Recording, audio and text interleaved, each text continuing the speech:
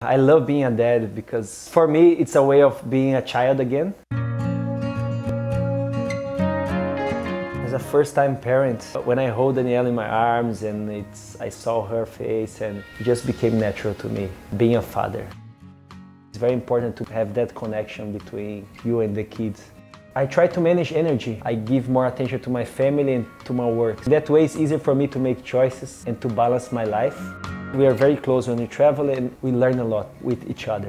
I believe it shows up in the external, whatever you have internal. Something I use for the skin that I love is the Clinique tonic and the fragrance from Givenchy, the Gentleman, which is an inspiration to me as well. By becoming the best version of yourself, so I can guide him in the best way.